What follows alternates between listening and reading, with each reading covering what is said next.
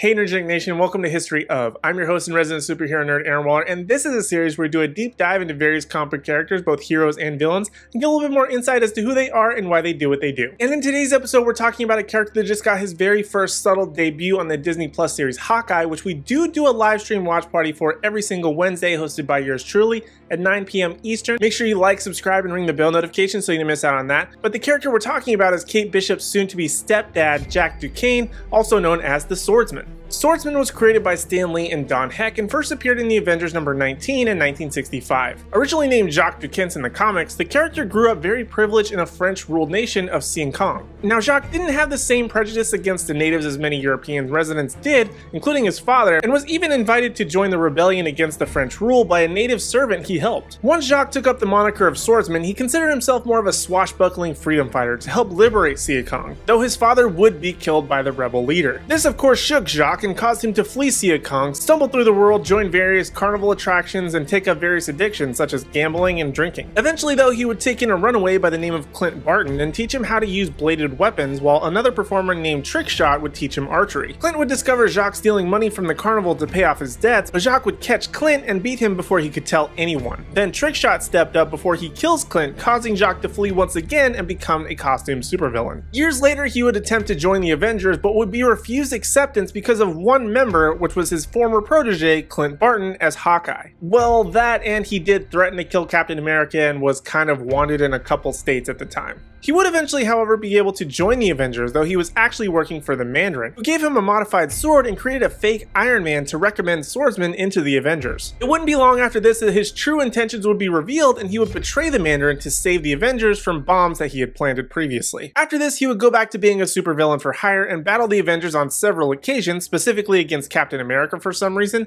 but he would briefly become an agent of Red Skull, rejoin the Mandarin's attempt at world domination with other villains, join Batroc's brigade, and even join the Lethal Legion. But it wouldn't be until he met Mantis and secretly fell in love with her that he would rejoin the Avengers and participate in the Avengers Defenders War. He would also help the Avengers against Kang, but he wouldn't be captured by him as Kang deemed him to be worthless. Feeling humiliated, Swordsman would track down Kang with the help of Hawkeye, free the Avengers, and end up sacrificing himself by taking an energy blast that was meant for Mantis. And as we like to say on this series, because it does happen in just about every single episode, in typical comic fashion, he doesn't stay dead for long. He would be resurrected and possessed by an alien race known as the Kotati, who would go on to marry Mantis and would even have a son. He too would die fighting the Avengers, but as is the motto of this show, say it with me, as is in comics, he doesn't stay dead for long. He would return during the Chaos War storyline to defend the underworld with some dead Avengers and help protect those that were unconscious. And in the Empire arc, his body would still be in use by the Kotati during the Skull-Kree War and be used as part of the initiative to exterminate all meat-based life, aka humanity,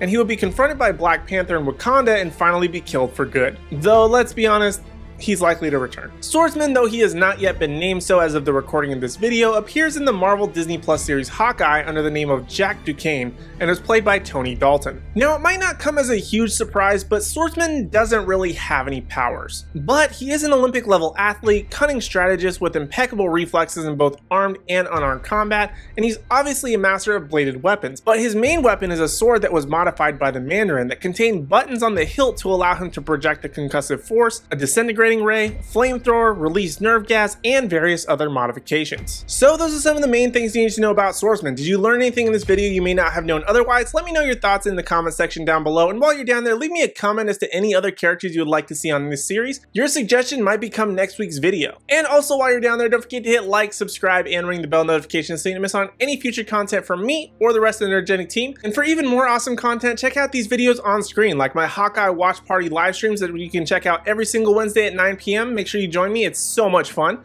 Or check out this video right here where we review the part 2 of Master of the Universe Revelations. But other than that, thank you guys so much for watching, we really do appreciate it, and we hope to see you in the next video.